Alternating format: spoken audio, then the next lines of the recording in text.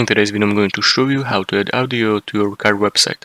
So start by logging into your card account using your credentials. Either start a new project or you can select existing one and click on the plus button to add new element to your design. And from the list of elements select audio.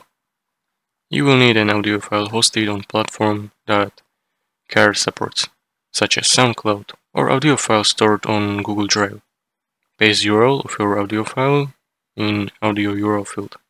Card has specific audio formats that are supported, such as MP3. If you are using SoundCloud, Google Drive, make sure URL follows card's guidelines. You can tweak some visual and functional aspects of audio player, such as autoplay or loop options. Once you're done, save changes and publish your site. Visitors to your card website will not be able to play audio directly from the list.